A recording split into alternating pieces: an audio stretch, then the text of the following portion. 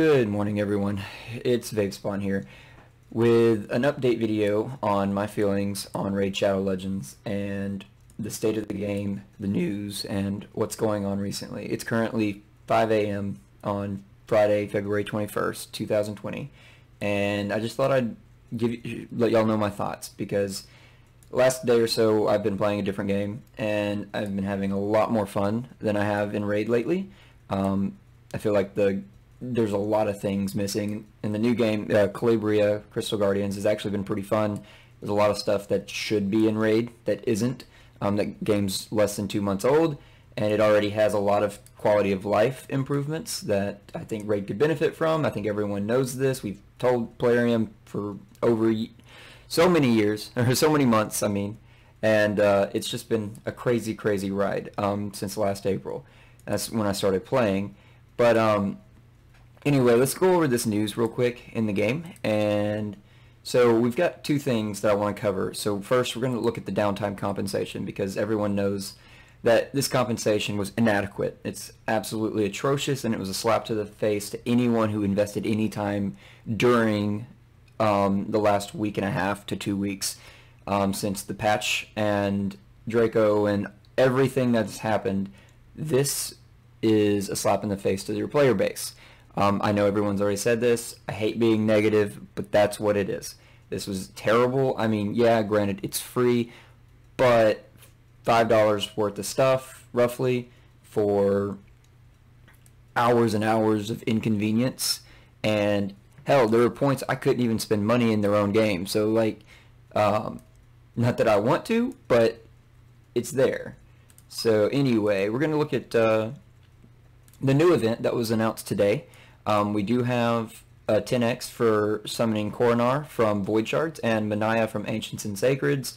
So if you get a legendary, your chances of pulling out of that out of the legendary pool is 10 times, meaning you still have a 0.1% chance. It's not double rate. So if you go here and we look at the actual rates, it's still a 0.5% on Ancients, 0.5% on Voids, and a 6% on Sacreds.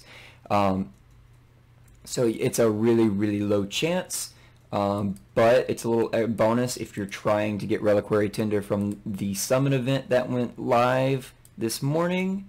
If you need Reliquary Tinder, it is a little bonus if you're going to participate in this Summon Rush. However, rates are not doubled, so keep that in mind.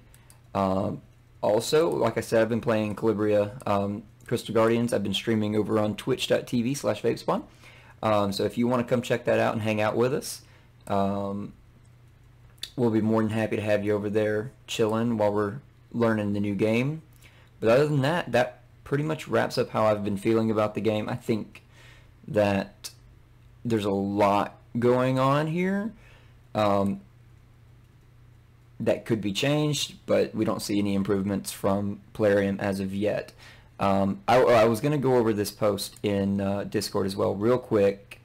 Yeah, this month wasn't the best month of our lives. No one cares. We have to deal with it too.